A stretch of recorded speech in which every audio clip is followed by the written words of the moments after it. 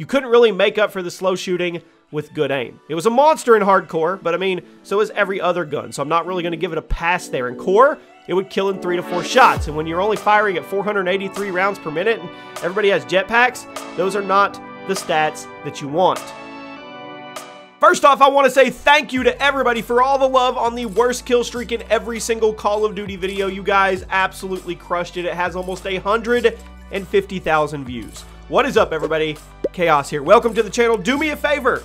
Turn on those notifications if you subscribe. Make sure you check that box that says receive all notifications. We are trying to get that notification squad percentage up in 2020. Today, we are going to continue with that series. This is a series where we go through every single Call of Duty, defining the best, the worst out of it. And assault rifles, well, I think it's safe to say they're a huge part of Call of Duty. I'm willing to say that 90% of kills that happen in every COD game are either an assault rifle or an SMG. Now, everybody has their own favorite AR from COD history. Maybe it's the M16, maybe it's the ACR, maybe the AK, but not all ARs are created equal, my friends. So today, we are going to take a journey through COD history, starting with COD 4 all the way up to Modern Warfare 2019, and we are going to pick the worst assault rifle in every single one of them. Now, you let me know in the comments which picks you agree with, which ones you disagree with, or even put your own list below. Drop a like, and here we go. As promised, COD 4. We're going to start with the M14. Now, it's weird because it was the highest damage per bullet assault rifle in COD 4, but that does not mean that it was good. It's actually quite the opposite, really. The M14 was a semi-automatic rifle, had very high damage, like I said, almost always killing in 2 shots, and with a super high fire rate cap, it's easy to spam people out. So why would it be the worst assault rifle in this game? Well, the M14 had some of the worst iron sights and recoil in COD history. So hitting shots consistently, well, it wasn't easy. It also didn't help that since it was a semi-automatic, you had to be super precise and you couldn't just spray people out like you could with the M16, the MP5, the RPD, or all the other automatics that dominated COD 4's multiplayer. But perhaps the worst part about this gun was the fact that it was completely outclassed by the other semi-auto assault rifle, the G3. The G3 was unlocked earlier, also killed in 2 shots, had much better iron sights, and had dramatically lower recoil. If you wanted to use a semi-auto rifle in COD 4, there was literally no reason to take the M14 over the G3, and it was hands down one of the least used guns in the game. Now we've come to World at War. We're actually going to be skipping World at War because the game actually only had 1 assault rifle. Did you guys know that? 1 assault rifle. The STG-44 is the one and only assault rifle in World at War, and the rest are either normal rifles or light machine guns. So I guess you could say the STG-44 was the worst and the best in World at War. It's actually the best. It's actually one of the best guns in the entire game, but there's really not much to talk about here, so we're going to move on to Modern Warfare 2. And yes, you may think that I have a smile on my face right now. You're right. The F2000 in Modern Warfare 2, I love talking crap about this gun. Now, the F2000 was unlocked at level 60. Still, one of the most controversial guns in COD history because it seems that in 2020, more than 10 years after the release of MW2, we still can't get a definitive answer on whether or not the gun sucked.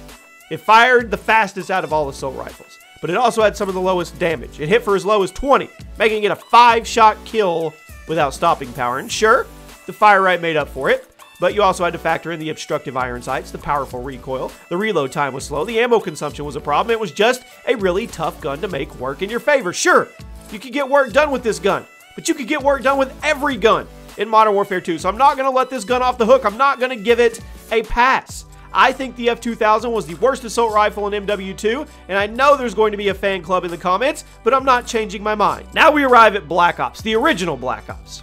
The FN FAL. This is one of those guns that has appeared plenty of times in COD, but it's extremely hit or miss. It's either really, really good or really, really bad. And unfortunately, the BO1 FAL was on the bad side. It wasn't awful, but it certainly wasn't a popular choice. It was unlocked at level 32, and it was the second semi-auto you got your hands on. But the damage on the FAL was noticeably inferior to the M14, and both guns had the same fire rate cap. So the FAL's time to kill was just worse than the M14. And I know, The M14 probably kicked a little more, but neither gun really had horrible recoil. The M14's recoil was more vertical, while the FAL was a bit more bouncy. So if you were looking to use a semi-automatic rifle in Black Ops 1, you would probably take the M14. The FAL was just the little brother that everybody forgot about. I will say, though, the Black Ops 1 FAL had some of the best firing sounds in COD history. It actually sounded really good. Black Ops 1 didn't get enough credit for its sound design. Modern Warfare 3. I hate to do this. The M16A4. Now, the M16 has appeared in all 3 Modern Warfare games, and I think everybody will agree that the MW3 version is the worst. In fact, I don't think people really remember just how bad this version was, so I'm going to help you out. The Modern Warfare 3 M16 was unlocked at level 4. Just like the other 2 games, it was a 3-round burst with a very high damage potential. It could deal up to 50 damage per bullet at close range, meaning it could be a 2-shot kill at point-blank range. However, that damage would quickly drop all the way down to 25, making it a 4-shot kill, 2 bursts. In the burst delay, it was painfully long. Now, the burst of the M16 would come out at 900 rounds per minute, but there was this long delay before you could fire another burst, and the overall fire rate was a pitifully slow 452 rounds per minute. Made it one of the slowest burst ARs in COD history, and you had to be extremely consistent with this rifle or else you would just have a bad time. And then to add insult to injury, the M16 was outclassed in every other way, including the other burst rifle, the Type 95. It fired faster, hit harder, so once you unlocked it, why would you ever use the M16 again? Well, guess what? You wouldn't. Black Ops 2, the SMR. This gun is absolutely pointless. That's really the best way that I can describe it. Semi-automatic rifle, unlocked at 46 after you unlocked the infamous FAL OSW, and it was literally just a worse version of the FAL.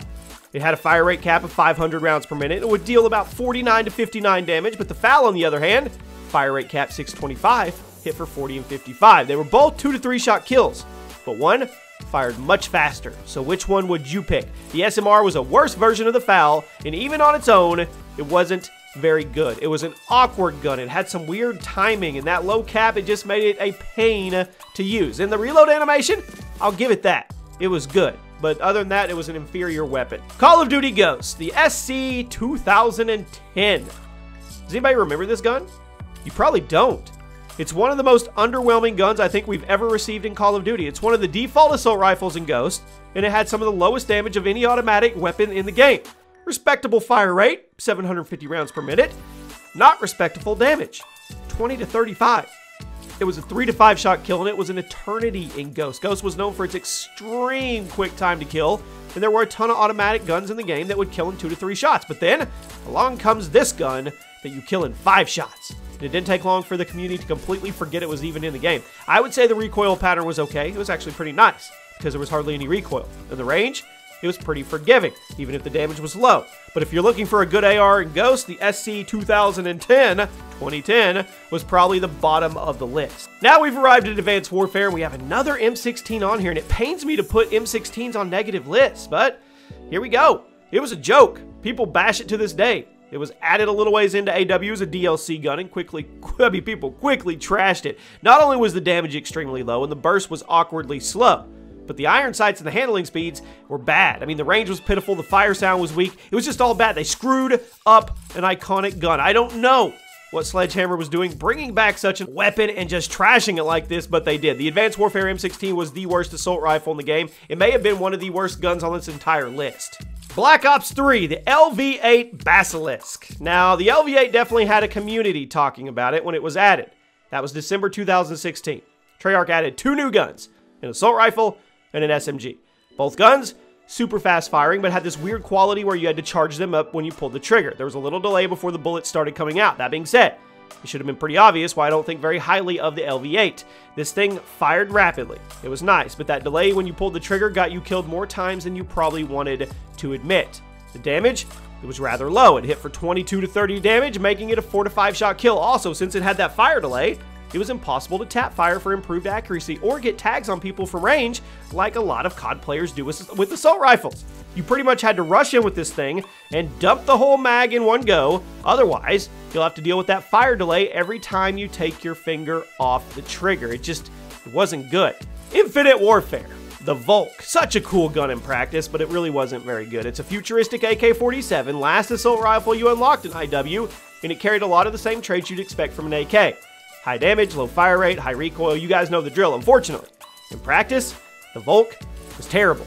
It was a really fast-paced game, so slow-firing weapons were already at a disadvantage, and the recoil was very unpredictable, so you couldn't really make up for the slow shooting with good aim. It was a monster in hardcore, but I mean, so is every other gun, so I'm not really going to give it a pass there. In core, it would kill in 3 to 4 shots, and when you're only firing at 483 rounds per minute and everybody has jetpacks, those are not the stats that you want. Call of Duty World War II. The AS-44. Honestly, all the assault rifles in COD World War II were decent. They had their own role, some were definitely better, some were just flat out bad. So I would say the AS-44 was the worst. I'm not saying it was a bad weapon, but rather just because it was the least impressive in comparison to everything else. It was added to COD World War II in the Shadow War update, and it looks like a precursor to an iconic AK-47. Fired at rather measly 483 rounds per minute. It would kill to 3 to 5 shots. It was inconsistent, to say the least, but it is what it is. Recoil was a little bouncy, hard to control, making the shots a little bit of a pain. It was good in hardcore, like I said. Everything is. Had some clear sights on it, but it just struggled. It was a viable weapon, but I think it was the worst of the ARs. Now we've reached Black Ops 4. The SWAT RFT, the first DLC weapon to be added to BO4, and I think people were expecting more.